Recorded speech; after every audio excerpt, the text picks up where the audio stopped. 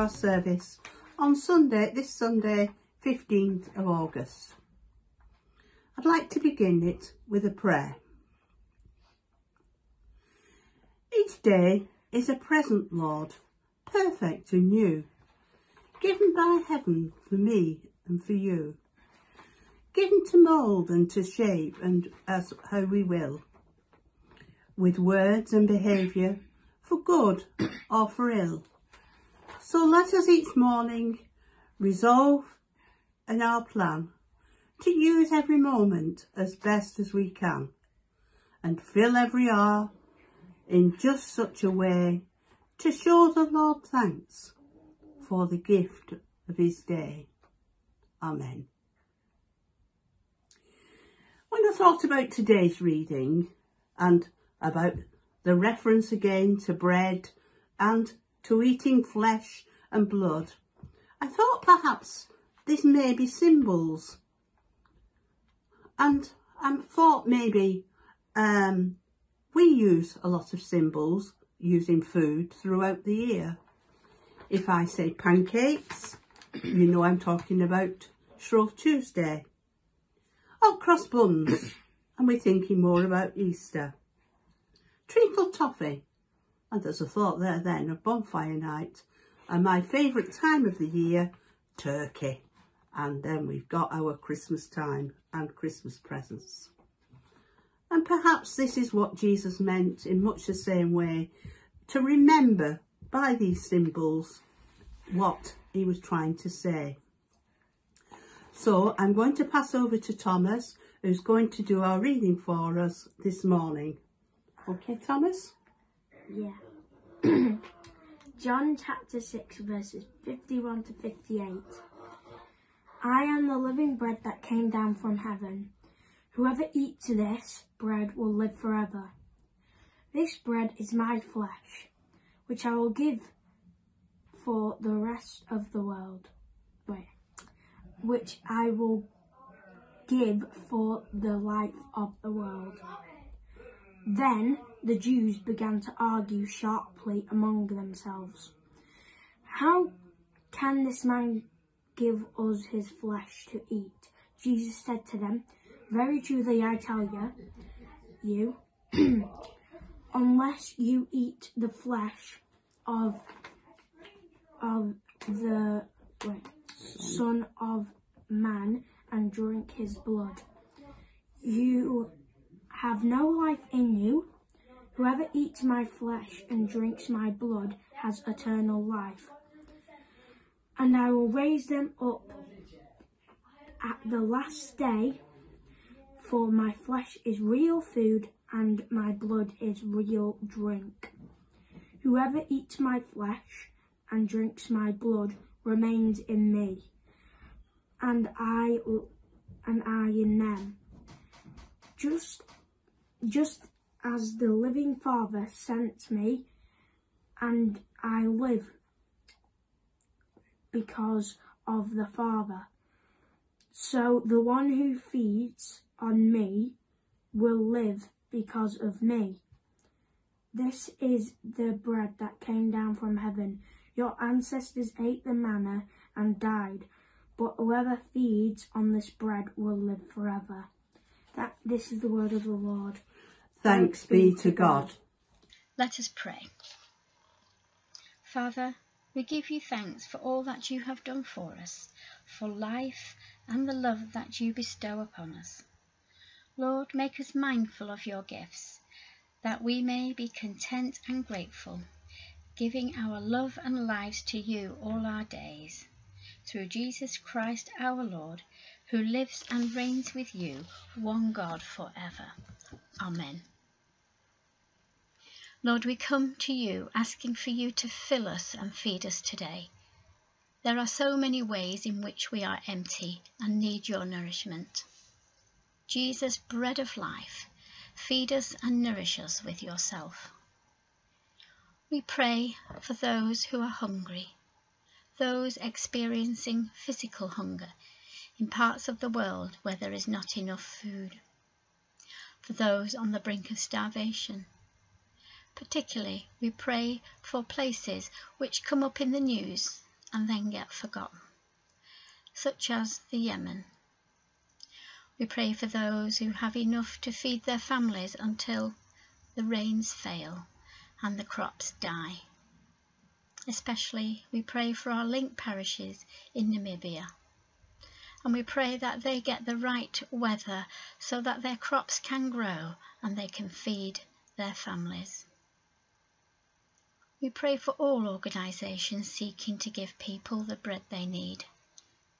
We pray for people in refugee camps or homeless on our own streets. We thank you for those who feed them, maybe in soup kitchens or in hostels. We bring to mind our local food banks, especially urban outreach, and ask you to give courage to those who need them but feel ashamed to ask for help. Jesus, bread of life, feed us and nourish us with yourself. Lord Jesus, we know that your heart of compassion aches for the pain of the world.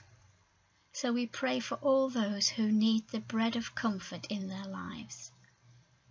We think of those we have heard about on the news who have faced trouble and pain this week, particularly the people of Greece and Italy as the wildfires spread, and for the people of Afghanistan. We pray for those in our own community who are suffering from physical or mental illness. We remember all those close to our hearts. We ask for your comfort for those who have other difficulties, victims of abuse, those who live in unhappy homes, those who are confused and don't know where to turn. We ask you to wrap your loving arms around all those who mourn. And in the stillness, we bring our own troubles, worries and sorrows to you, knowing that you care about everything that bothers us, however trivial it might seem. Jesus, bread of life, feed us and nourish us with yourself.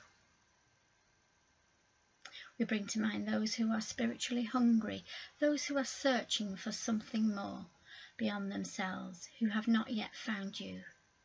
Give us the wisdom and the sensitivity to guide people to you. We pray for the young people of our land, so many of whom have never had the opportunity to meet with Jesus or anyone who loves him. We pray for all those who have received exam results this week. And we pray for your guidance as they seek where to go next with either their education or into the workplace. Give courage to Christians in schools, colleges, universities and workplaces, that they may be a shining witness to their friends and colleagues. And we pray for those Christians who are persecuted for their faith, yet still remain constant, trusting that you will supply their needs. Jesus, bread of life, feed us and nourish us with yourself. Lord, we thank you for this church community, and we thank you for the opportunities here online, that we are fed by your word. And we pray for our leaders by name, just in the quietness.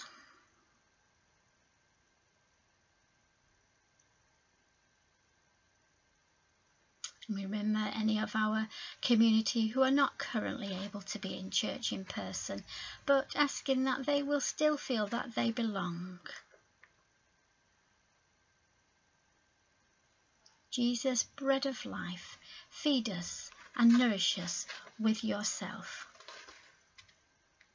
Finally, Lord, in the stillness we bring our own personal needs to you. Help us to rejoice that you care about every detail of our lives, even the ones we think you don't notice.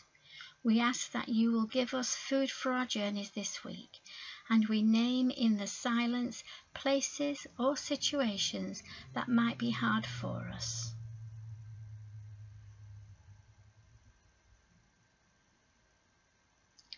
Nourish us with your presence in every situation we find ourselves, particularly those unexpected moments where we need extra help. Help us to go out from here knowing that we have met with you and have been fed by you this morning. Jesus, bread of life, feed us and nourish us with yourself. And we bring our prayers to a close by saying the Lord's Prayer together. Our Father in heaven, hallowed be your name. Your kingdom come, your will be done, on earth as in heaven. Give us today our daily bread.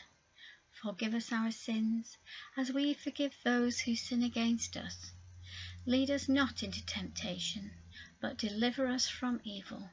For the kingdom, the power, and the glory are yours, now and forever. Amen. Amen. Over the past few weeks, we've been looking at passages to do with bread, from the feeding of the 5,000 to Jesus telling us that he is the bread of life. Today's passage moved us onto the description that Jesus has given himself as being the living bread, and how those who eat this bread will live forever. Imagine for a moment you've never ever heard anything about Jesus, and your knowledge of what goes on in a church service is equally limited. You find yourself in a building very much like any of the churches in our team, and there at the front of church you see a priest telling people to take and eat this bread, for this is my body. To say that someone could be left a little bit confused is probably an understatement. Of course, in our tradition, we don't think that we are physically eating the body of Jesus. We recognise it as a symbol of Jesus giving his life for us so that we can have eternal life. It's only natural that we hear the words that we use so often in our communion services in this passage. But we've got something that the disciples didn't have, because we know what comes next in the story. So it's natural for us to hear echoes of Jesus speaking to the disciples at the Last Supper, a pattern for which we set our services of Holy Communion on. But this passage, it enriches our understanding of why we celebrate communion. And Jesus takes the disciples back to the days of Moses and how manna was sent for them when they wandered across the desert for 40 long years.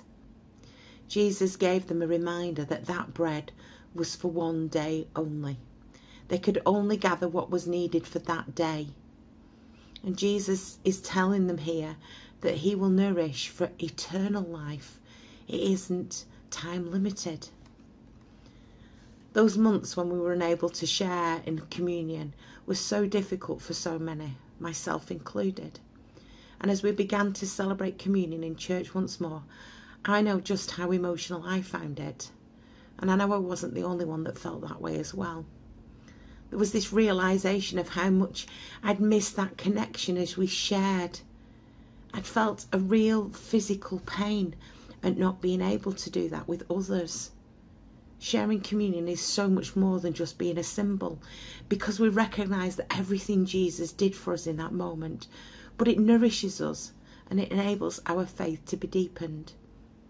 In sharing communion, we deepen our relationship with Jesus, not mechanically, but as we become more and more like him over the years, or at least we should be.